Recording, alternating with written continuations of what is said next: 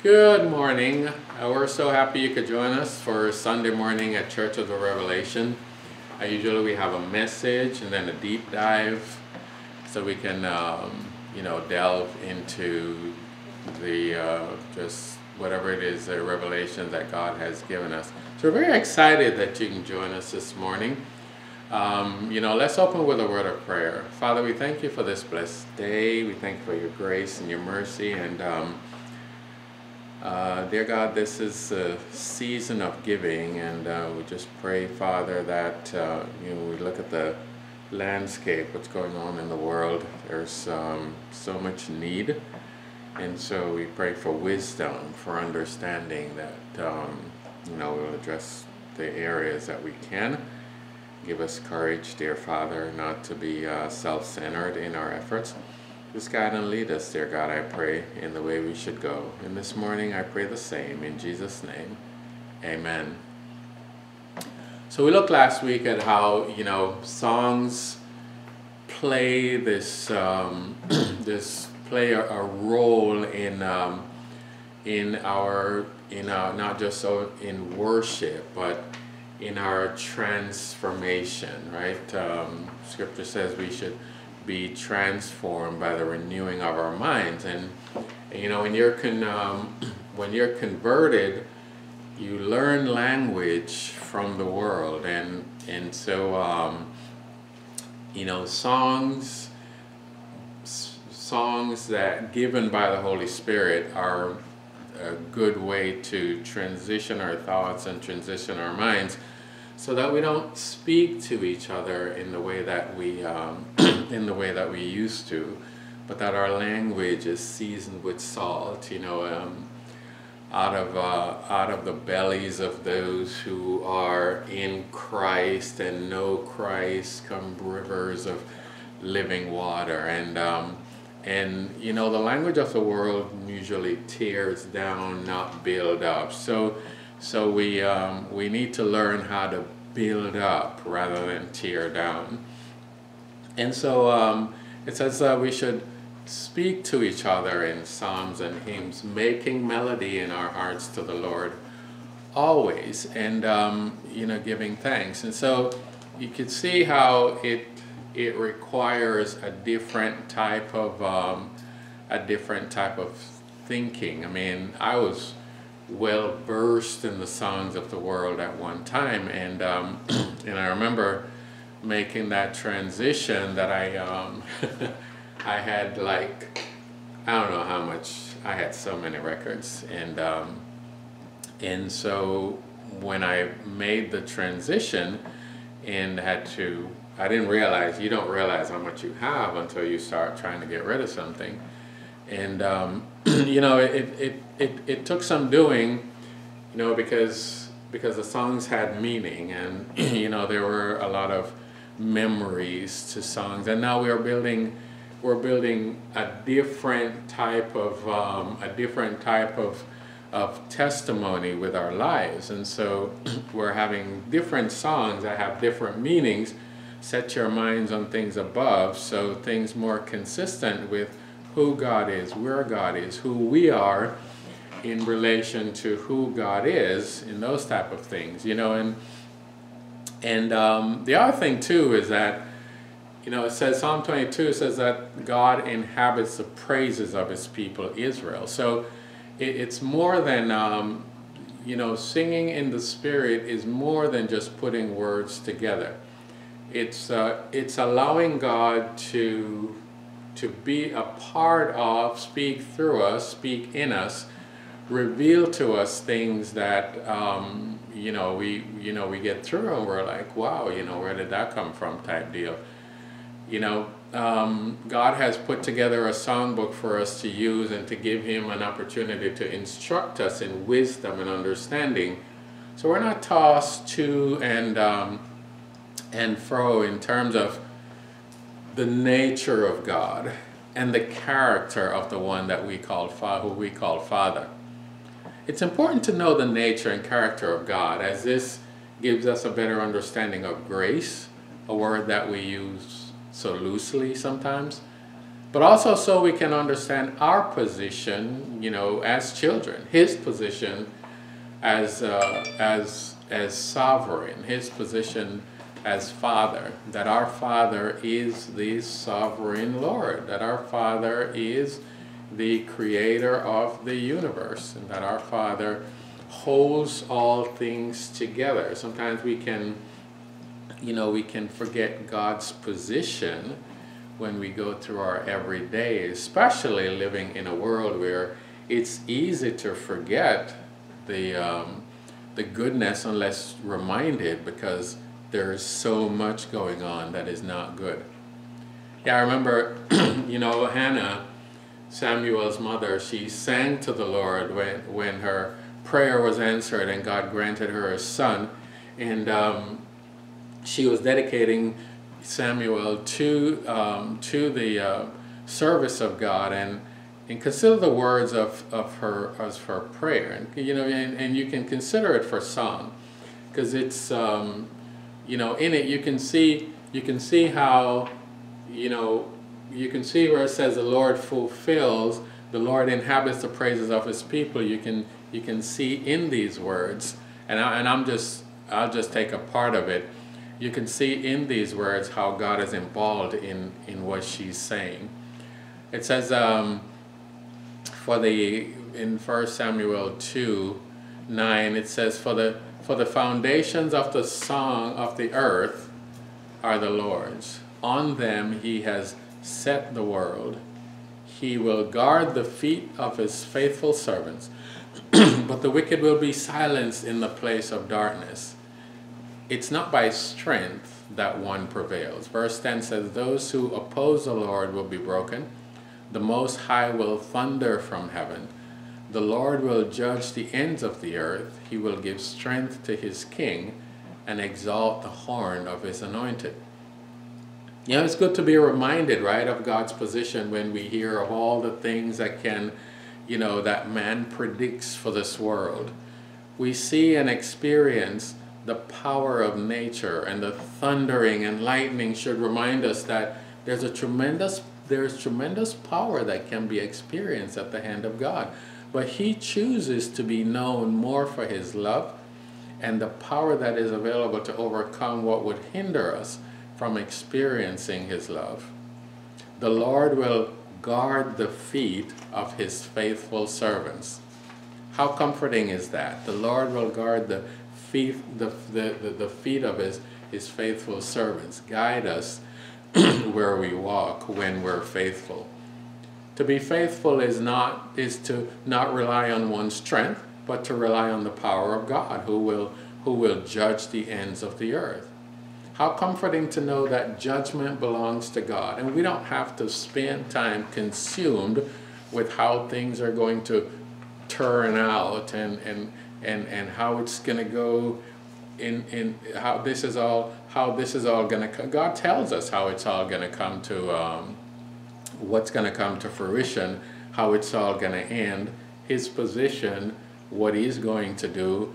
You know, judgment begin at the house of God, Peter said. And if it starts with us, then what shall the end be for those who know not God? But, you know, judgment begins at the house of God. To think of it, you know, God starts with us, right? He takes care of what would not be of him in us first, and then go outward. So in knowing that, you know, we can start with us, and we can look internally at the things that are not consistent with God. And I believe singing songs about what is consistent with God will help remind us, so that we can be pleasing to our Father and be involved in what he's doing. Interesting that Hannah refers to God's relationship with his king and anointed when there was no kingdom established in Israel. She was in the process of dedicating Samuel, her son, to God's service. He would be the one to anoint the first king of Israel, Saul, and then David, and establish a line from which Christ would come. But at the time of the song, no thought of a king as yet. But she spoke of the kings linked to God in their position by way of their anointing. So you see how God, God inhabits the praise, her praise, and gave her words that, you know, someone would probably ask her, what are you talking about? You know what I mean? But again, now it's historical what happened, but at the time you can see how God was, her words were prophetic. Now God has left us a collection of songs to be our guide to praise. They're not random, but the Psalms are a collection of songs and prayers to be sung that are arranged in a particular way. So I want us to look at this, you know, just take a look and listen to this from the Bible Project. I'm going to try to share here, so bear with me a second.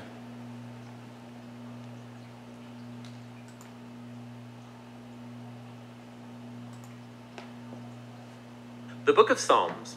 It's a collection of 150 ancient Hebrew poems, songs, and prayers that come from all different periods in Israel's history. Many of these poems are connected with King David, 73 actually, and he was known as a poet and a harp player. The Book of Psalms. It's a collection of 150 ancient Hebrew poems, songs, and prayers that come from all different periods in Israel's history. Many of these poems are connected with King David, 73 actually, and he was known as a poet and a harp player. But there are many different authors behind these poems. There's the poems of Asaph, or from the sons of Korah, and some are from other worship leaders in the temple. Even Solomon and Moses have their own poems, and nearly 1/3 of these are anonymous. Now, many of these poems came to be used by the choirs that sang in Israel's temple, but the Book of Psalms is actually not a hymn book. At some point in the period after Israel's exile to Babylon, these ancient poems were gathered together and intentionally arranged into the Book of Psalms before us. And it has a very unique design and message that you're not going to notice unless you read it from beginning to end. Now, to see how the Book of Psalms is designed, it's actually most helpful to start at the end. The book concludes with 5 poems of praise to the God of Israel, and each one begins and ends with the word hallelujah, which is Hebrew for a command to tell a group of people to praise Yah, which is short for the divine name Yahweh. Now, that's a really nice 5-part arrangement, and it looks like someone's giving us a conclusion here to the book. So it invites the question, does the book have any other signs of intentional design? If you pay attention to the headings of the poems, you'll notice that at 5 places, your Bible translators have the heading Book 1, Book 2, Book 3, 4, and 5 at various points, and that these divide the book into 5 large sections. Now, the reason for this is that the final poem in each of those sections have a very similar ending that looks like an editorial addition. It reads something like, "May the Lord, the God of Israel, be blessed forever and ever. Amen and amen." So the book has a conclusion. It has an internal organization into 5 main parts, and so the natural place to go from here is now the beginning, to look for an introduction. And what do we find? Psalms 1 and 2, which stand outside of Book 1 because most of the poems in Book 1 are linked to David, except Psalms 1 and 2, which are anonymous. Psalm 1 celebrates how blessed the person is who meditates on the Torah, prayerfully reading it day and night, and then obeying it. Now, the word Torah simply means teaching, and more specifically, it came to refer to the 5 books of Moses that begin the Old Testament. And here, actually, the word seems to be used with both meanings in mind, which explains why it has 5 main parts. The Book of Psalms is being offered as a new Torah that will teach God's people the lifelong practice of prayer as they strive to obey God's commands given in the first Torah. Psalm 2 is a poetic reflection on God's promise to King David from 2 Samuel chapter 7, that one day a messianic king would come and establish God's kingdom over the world, defeat evil and rebellion among the nations. Now, Psalm 2 concludes by saying that all those who take refuge in the messianic king will be blessed. Precisely the word used to open Psalm 1. And so together, these 2 poems tell us that the Book of Psalms is designed to be the prayer book of God's people, as they strive to be faithful to the commands of the Torah as they hope and wait for the future Messianic kingdom. Now, with these two themes introduced, we can start to see how the smaller books have been designed as well around these two ideas. So, for example, Book 1 has right at the center a collection of poems, Psalms 15 through 24, that opens and closes with a call to covenant faithfulness. And then, Psalm 16 to 18, we find a depiction of David as a model of this kind of faithfulness. So he calls out to God to deliver him, and God elevates him as king. Now, in the corresponding set of poems, Psalms 20 to 23, the David of the past has become an image of the Messianic king of the future, who will also call out to God. He will be delivered and then given a kingdom over the nations. And then right at the center of this collection is a poem, Psalm 19, dedicated to praising God for the Torah. So here we go. The two themes from Psalms 1 and 2 are bound together tightly here. Book 2 opens with two poems that are united in their hope for a future return to the temple in Zion. And this is an image closely associated with the hope of the Messianic kingdom. Then Book 2 closes with a poem that depicts the future reign of the Messianic king over all of the nation. This poem's really amazing because it echoes all these other passages from the prophets about the Messianic kingdom. And it concludes by saying that this king's reign will bring about the fulfillment of God's ancient promise to Abraham to bring God's blessing to all of the nations. Book 3 also concludes with a poem reflecting on God's promise to David, but this time in light of Israel's exile. So the poet remembers how God said he would never abandon the line of David. But now he's looking at Israel's rebellion and its result in destruction and exile and the downfall of the line of David. And so the poet ends by asking God to never forget his promise to David. Book 4 is designed to respond to this crisis of exile. So the opening poem returns us back to Israel's roots with a prayer of Moses. And he does what he did on Mount Sinai after the golden calf incident, which is to call upon God to show mercy. The center of Book 4 is dominated by a group of poems that announce that the Lord, the God of Israel, reigns as the true king of the world, and that all creation, trees, mountains, rivers, are all summoned to celebrate that future day when God will bring his justice and kingdom over all the world. Book 5 opens with a series of poems that affirm that God hears the cries of his people and will one day send the future king to defeat evil and bring God's kingdom. This book also contains two larger collections, one called the Hallel, and the other called the Songs of Ascents. Each one of these collections concludes with a poem about the future Messianic kingdom. And these two collections together, they sustain the hope for a future Exodus-like act of God to redeem his people. And then, right between them is Psalm 119. It's the longest poem in the book. It's an alphabet poem. Each line begins with a new letter of the Hebrew alphabet, and it explores the wonder and the gift of the Torah as God's word to his people. So here we go. The themes from Psalm 1 and 2, Torah and Messiah, combined all together here in Book 5, which brings us all the way back to that 5-poem conclusion. In the center poem, Psalm 148, all creation is summoned to praise the God of Israel because he has, quote, raised up a horn for his people. Now the horn here, it's a metaphor of a bull's horn raised in victory. And this image echoes back to the same image used in Hannah's song, 1 Samuel chapter 2, but also to the earlier Psalm 132. The horn is a symbol for the future Messianic king and his victory over evil. It's a fitting conclusion to this amazing book. Now here's one more thing that you are likely going to miss if you don't read this book in order. There's lots of different kinds of poems in the book of Psalms, but they all basically fall into two big categories, either poems of lament or poems of praise.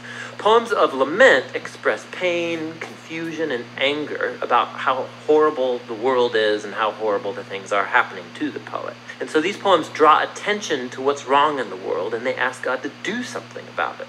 There's a lot of these in the book, which tells us something important, that lament is an appropriate response to the evil that we see in our world. But what you'll notice is that lament poems predominate earlier in the book, in books 1 through 3. But pay attention, because you'll see praise poems occasionally too. Praise poems are poems of joy and celebration, and they draw attention to what's good in the world, and they retell stories of what God has done in our lives and thank God for it. In books 4 and 5, you'll notice that praise poems come to outnumber lament poems, and it all culminates in that 5-part Hallelujah conclusion. So this shift from lament to praise, this is profound. And it tells us something about the nature of prayer. As we hope for the Messianic kingdom, as the book teaches us to do, this will create tension for us as we look out on the tragic state of our world and of our lives. And so the Psalms teach us not to ignore the pain of our lives, but at the same time, biblical faith is forward-looking, looking to the promise of God's future Messianic kingdom. And so Torah and Messiah, lament and praise, faith and hope. That's what the book of Psalms is all about.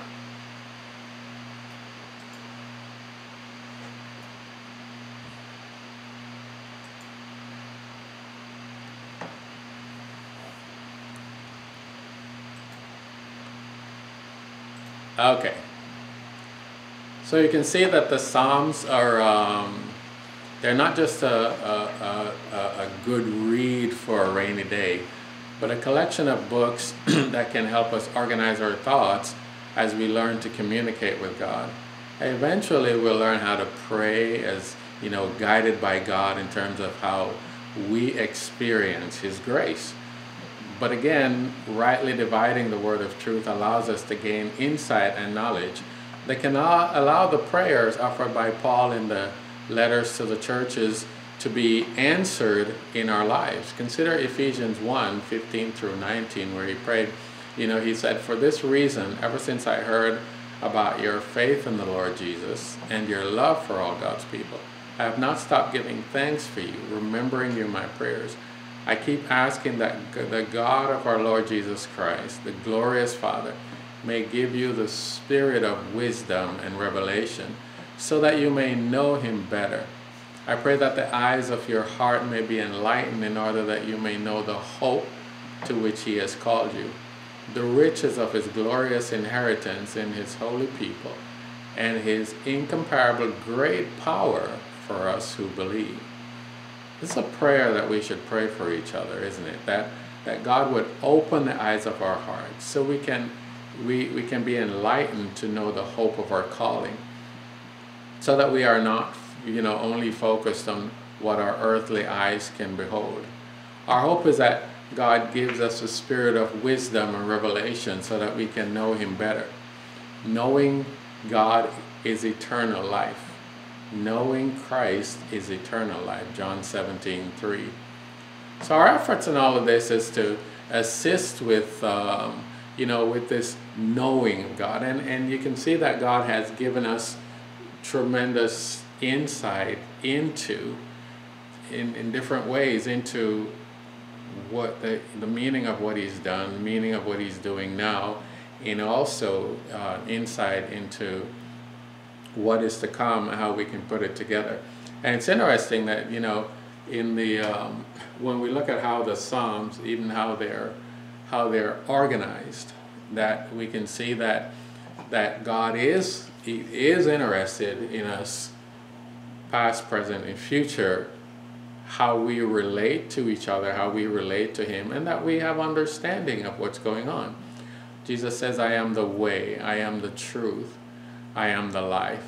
And so, again, Him being the way, the truth, and the life basically means something to us on a daily basis, because if God is being expressed through us, then the way, the truth, and the life is being expressed through us. The light of God shining through us allows Him to be glorified in the world by the things that we do.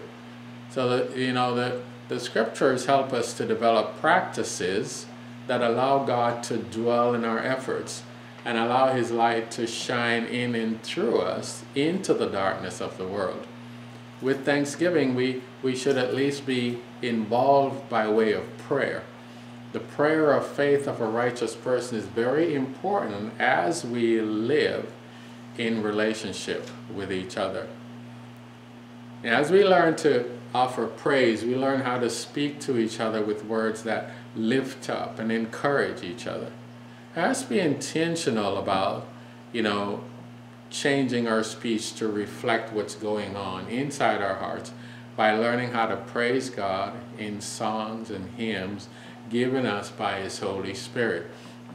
And you know, reading the what he has given us already, and first of all, it's you know, it's interesting that we could, you know, we can get so involved in the Psalms instead of just, you know, we could just read them randomly, but they tell a story, right? They tell a story, past, present, and future, and you know, we can draw from what we're reading, but coupled with the message of grace, we can understand our purpose. Especially, it says that the latter part of the Psalms about praises. You know, it's interesting that the first half of it is more lament, and the second half of it is more praise. But it's interesting that the first half of it is really about the time under the law for God's people, and of course the purpose of the law was to define sin and show sin to be exceedingly sinful. And so, looking out of the landscape of the world, for instance, you know, David, it seems sometimes like he gets so wrapped up in what those who are unrighteous are doing, but coupled with that, you could see how there's a distinction, because he will always add his position in all of that. But I will sing praise to God, and God is my fortress, and you know, I look to the hills where your strength comes from. I look to the hills where my strength comes from, he says. And he sings about, you know, dwelling in the house of the Lord forever. And again, like I said, he did all that, and there was no temple at the time, but a lot of when God gets involved, then a lot of these writings become prophetic. And so getting wrapped up in song is it's a good way to engage the Holy Spirit. And we'll look at some of these psalms, and you'll see that it takes meditation to really get what the writer is saying. But if you meditate on it, you'll see that it really paints a picture of God that is, I have another video to show you next week that gives paints such a different picture as to the meaning behind the Psalms, especially without the temple. And so we look at that and probably shed some light as far as we're concerned, because we are the temple. We are the temple of the living God, and the temple was a place where, you know, the stories of God would be, you would go to see the stories of God on the mosaics on the wall and stuff like that. So without that, you know, the collection of writings that tells the story become even more important. But it also gives a picture of how important it is that the story of God and the story of God's presence in the world and God's plan be told in his temple.